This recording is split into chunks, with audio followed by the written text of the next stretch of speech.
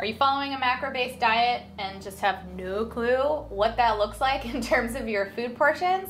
Well, look no further, we've got you covered. I'm Emmie, registered dietitian and nutrition director at Trifecta, and I've got the expert here, Mario, our executive chef, to walk you through how to portion your food to match your macros using food cups and measuring spoons. Yeah, absolutely. So this system is super simple. I use this system on the daily for myself. I've used it for years now to cook and portion food for athletes, believe it or not. And we're gonna teach you now how to do it. Every single food has a different measuring cup or tablespoon. We have that laid out for you in the article, so make sure you check that out. Yeah, and part of this process too is not just knowing your macros, but starting to understand what that looks like in food so you can portion appropriately. So we're actually gonna walk you through about a 350 to 400 calorie meal. That's gonna be about 25 grams of carbs, 30 grams of protein, and then about 9 grams of fat. So what does that look like in terms of portion size? Yep. Let's start with our carbs. Yeah, absolutely. So for this, we picked some white rice. So for white rice, about 15 grams is going to be a third cup of rice. So we'll do 1.5 of these. And it's super simple. It's not going to be anything crazy. Just measure it out just like that and put it in your container. And that will be equivalent to about 25 grams. Yeah, of and carbs. Well, these are not the gold standard when it comes to portioning your food. That's really the food scale. Measuring cups will get you pretty close, but you can see there's definitely some wiggle room for error. Absolutely. So you're not going to hit your macros as precisely as if you're using a food scale, but this is still really easy go-to, and a lot of people have these in their kitchen already. Yep, and 5 grams won't really break the bank. Yeah, it's not going to make or break your nutrition. Yep.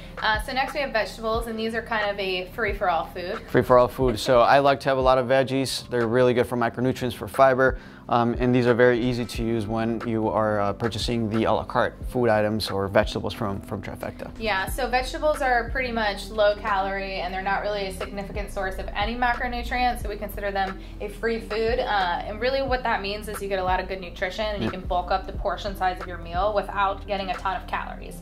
So if you're looking to eat for more volume, non-starchy vegetables are the way to go. Yep, they're your friend. So we're getting about a cup of these, right? Yeah, a cup of these, again, just like we did with the rice, we're gonna do this with the vegetables. Measure a cup, nice heaping cup. Vegetables never hurt nobody. Put it in here, and you're good to go. Yeah, see, you can get a lot more portion there, and again, very little calories in that. And then what about the protein? If we want to do about a 4-ounce piece of protein, how do you recommend we measure that? Because you can't really put it in a measuring cup. Absolutely. So 2 things here. And the great thing about a la carte protein is that it's already portioned to 4 ounces. And so our chicken is already cooked 4 ounces. So you can simply grab the chicken, put it in your container, or conversely, you can use the gold standard weight scale. And if you haven't seen our other video on how to use a weight scale, definitely go check that out. So you'll tear it first and then measure out your 4 ounces. 4 ounces. Perfect. There you go. 4 ounces, we got it right there. Yep. Tear that up. 30 grams of protein. What do we do to finish this? And then you also want to consider fat. So a lot of times we're either adding fat as a topping or it's happening in the cooking process. Don't just go and pour a bunch of oil in the pan. That's honestly one of the easiest ways to blow your macros up and ruin your diet. You want to make sure that you're measuring this as well, even in the cooking process.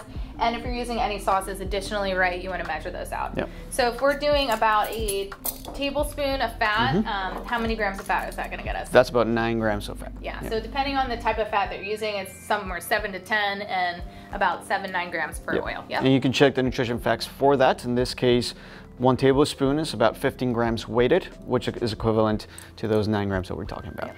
So super straightforward, just like we did with the rice and the vegetables. We're going to measure a tablespoon of oil, put it right on top.